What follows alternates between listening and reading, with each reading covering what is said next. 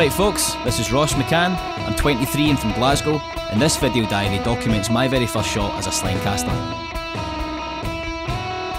So Slenky and Sony gave me the amazing opportunity to meet and interview Jon Owen of Academy Music Group, which is the UK's leading owner and operator of live music venues, which include the O2 Academy venues dotted around the nation. So Jon's position within the company is marketing and partnerships, and he's had a pretty extensive career in the music industry. So we had some excellent chat about festival marketing, the live music industry, different territories since Jon had spent a lot of time managing in Australia, and a lot of philosophy regarding life in the biz. Your history is full of achievements. So just briefly, Jon, how did you get to where you were since leaving school?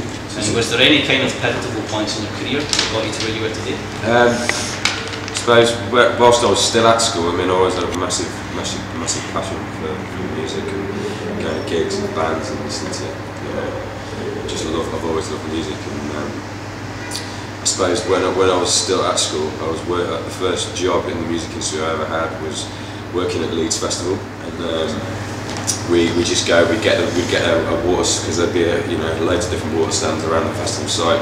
We'd get one in front of the main stage, and we'd just sit there for 3 days and watch music and stuff. And so and we got paid for it. Yeah. In England you just get in a van, in Scotland you just get in a van and you drive around.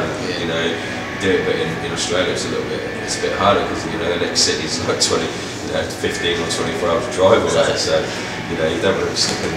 That's probably seen the end of a lot of bands in Australia because you've been stuck in a van for 24 hours. Suffocated in the back of a van in Australia. Yeah. So like, as I say, it's a bit more.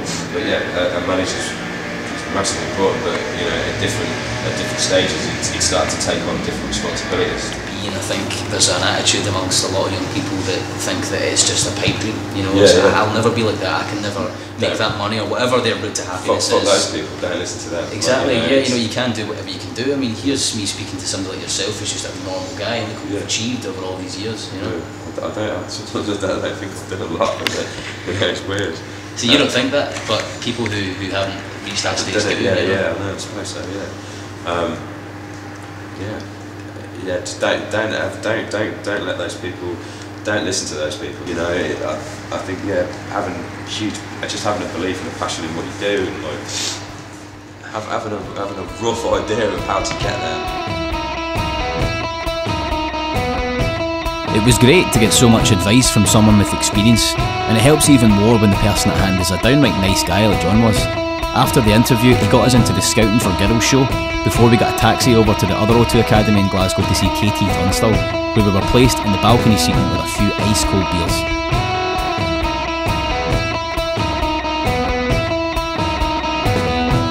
Thanks for watching, and be sure to follow me on the rest of my journey using the Slenky website, which is posted in the description. Catch!